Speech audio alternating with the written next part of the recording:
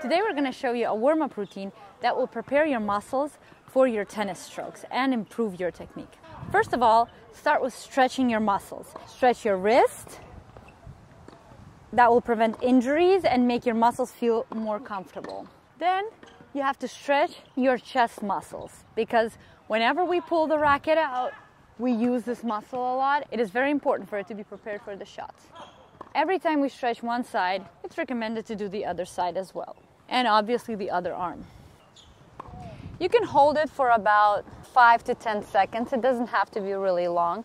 Depends if your muscles are really tight, then you should do it a little bit longer. But 5 to 10 seconds usually is okay. When you're done with the stretching, try to swing your arms a little bit. So you loosen up your arms and you start rotating your upper body and have the arms go around your body. Like swings like strings, and you go faster and faster.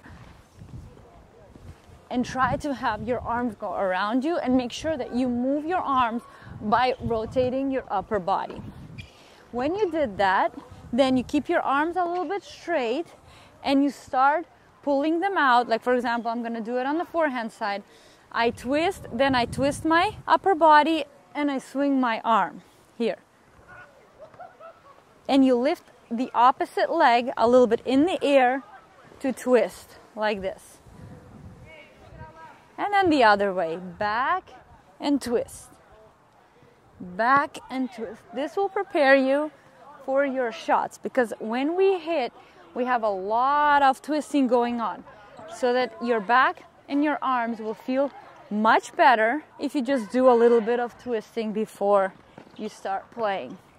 Plus, it will help you to improve your technique because when you learn these movements calmly, without a ball, just by moving your body, you can learn to actually swing your arm out, like pull your arm out with your upper body. Just do a couple swings that will help you prepare for your strokes. It is very important to warm up your wrists a little bit more. So this is a really common exercise that tennis players do with the wrist. When you just turn your wrist a little bit and it stretches both ways right before you go out to play.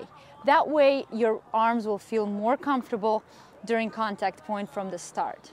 You do both with the right and with the left. Also stretch a little bit more. You take the racket like this and you stretch your arms. If you can go all the way, that's great. If not, it's fine. Just stretch. And this way, you have to make sure that you warm up your core muscles very well so that you can freely move when you hit and not get injured. So everything is nice and warm and stretched so you have no tension, you're all released, and you're ready to go out on the court. Hope you enjoyed this video. Please like and subscribe, and we'll see you guys soon.